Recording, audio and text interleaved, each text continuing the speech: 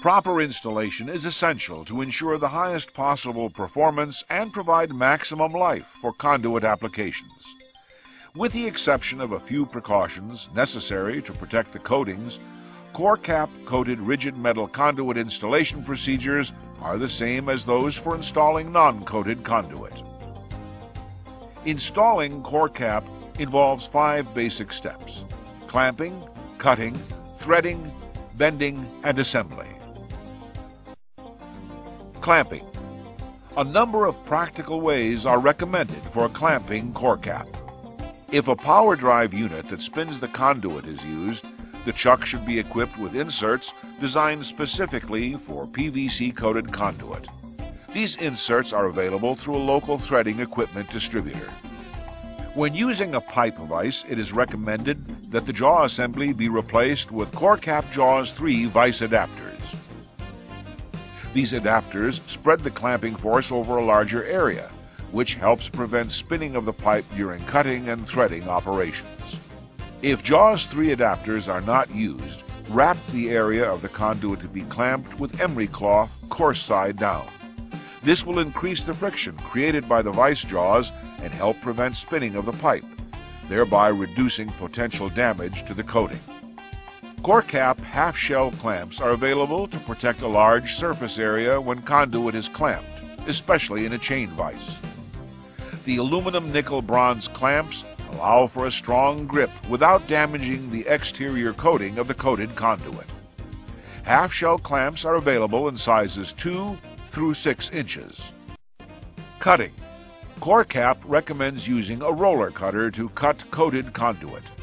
In addition to producing a square cut end, the roller cutter will remove approximately 1/4 inch of the PVC coating, aiding in conduit threading. Use a reamer to remove any rough edges caused by the cutting operation. This ensures that the wire pulled through the conduit will not be damaged. Conventional manual or power saws may be used to cut conduit. Threading. KorKap conduit can be threaded with any standard threading tool. Larger model power threaders with open die heads require no modification beyond optional grip inserts for PVC-coated conduit. If a threader with a tight-fitting die head is to be used, like many handheld models, it is necessary to machine out the interior diameter of the stationary guide approximately 12/100ths of an inch to allow for clearance of the PVC coating. Prior to machining the pipe guide, take note of the sequence in which the dies are removed. After machining, replace the dies in the proper sequence. Also, if conduit is to be threaded manually, it must be pencil cut before threading can occur. This will enable the die teeth on the threader to engage the conduit. In the same manner as sharpening a pencil with a knife, cut away 1/4 inch of the exterior coating.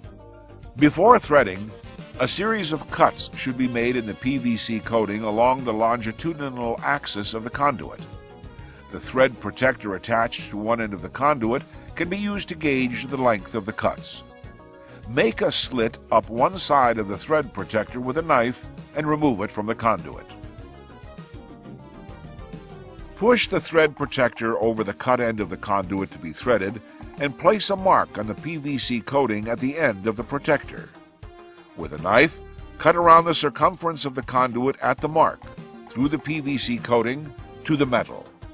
This cut will indicate the starting point for the longitudinal cuts, and it will give an even ending to the PVC coating removed during threading. The longitudinal cuts will allow the PVC coating to be removed in small pieces instead of long strips that can foul the die head, causing the conduit to collapse. Please note, when threading KorKap aluminum conduit, always use new die heads. Never use the same die head to thread coated aluminum conduit and coated steel conduit. Use a good quality thread cutting oil to flush away the metal and PVC chips. After threading, use a degreasing spray to thoroughly clean the threads and the interior of the pipe. Use care not to contaminate the cutting oil with a degreasing spray.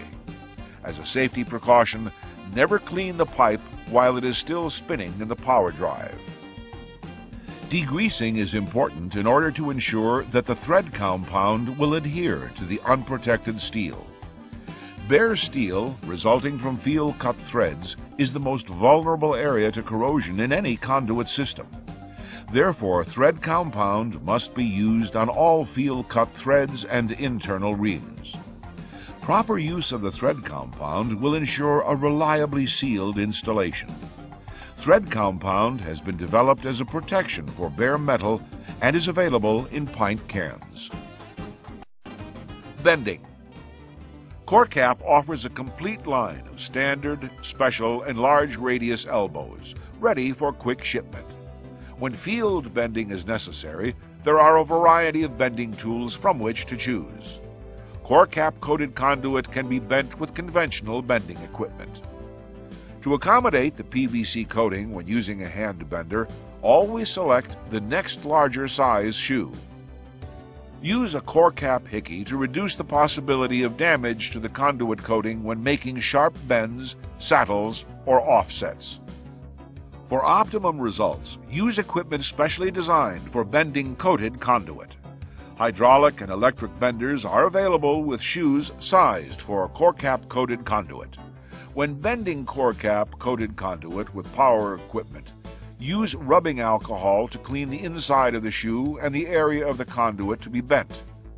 Never use a lubricant on the shoe or conduit.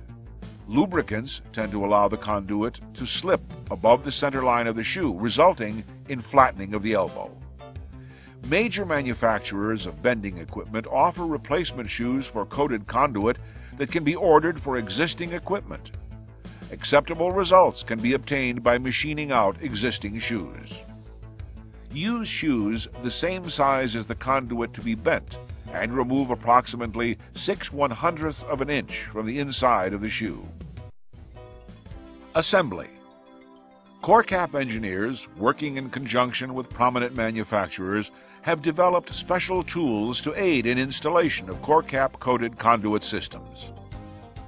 KorKap touch-up compound is used to repair nicks, cuts, and abrasions to the outer surface of KorKap coated conduit. Apply the exterior touch-up compound liberally over damaged areas. Because this material will not adhere to bare metal, it is advisable to overlap existing PVC coating. Sometimes it may be necessary to apply several coats in order to obtain adequate coverage. Allow the first coat to dry completely before applying additional coats. Another application for KorKap exterior touch-up compound is for use as a sealant at access fitting openings. In wet locations, apply thread compound to factory threads, assemble, then brush touch-up compound over the sleeve joints.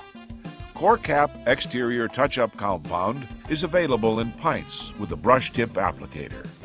It is also available in a 13-ounce aerosol can when cosmetic coverage is desired.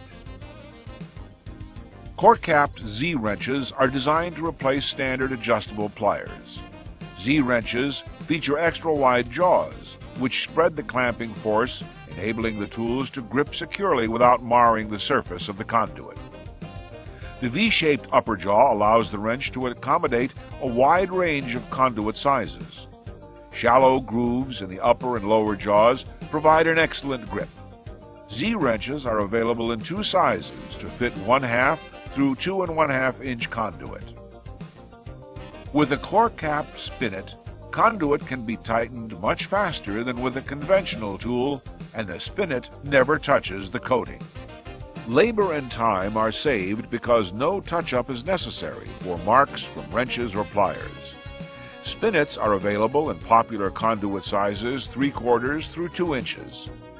Use a 1/2 inch drive impact or ratchet wrench for 3/4 inch and 1 inch conduit, and a 3/4 inch drive impact or ratchet wrench for sizes 1 1/4 through 2 inches. KorKap has designed a special PVC hickey to reduce the possibility of damage during conduit bending. It is available to handle 1/2 and 3/4 inch conduit. Jaws 3 is a set of 3 aluminum nickel-bronze vise jaws designed to replace the regular jaws in a pipe vise. JAWS 3 protects KorKap coated conduit from damage during cutting and threading. These replacement jaws spread the clamping force over a much larger area, greatly reducing the possibility of the pipe spinning in the vise during cutting and threading operations. One set of JAWS 3 handles 1/2 through 1 1/2 inch conduit. When ordering JAWS 3, be sure to specify the vise model you are using. Use the KorKap plastic socket and standard 3/8 inch ratchet to speed up U-bolt and beam clamp installation. The plastic socket prevents abrasion and cracking of encapsulated nuts, which may be caused by pliers or wrenches, and it assures a tight seal between the nut and the saddle. The 3/8 inch plastic socket fits nuts for 1/2 inch through 2 inch clamps. The 5/8 inch plastic socket fits nuts for 2 1/2 inch and larger sizes. Both plastic sockets fit a standard 3/8 inch drive ratchet wrench. Buy KorKap rigid metal coated conduit and fittings. Install them with the proper tools, follow proven procedures, and expect a superior, long-lasting, corrosion-resistant system that pays for itself with lower maintenance costs and reduced downtime. With KorKap, you can install it and forget it.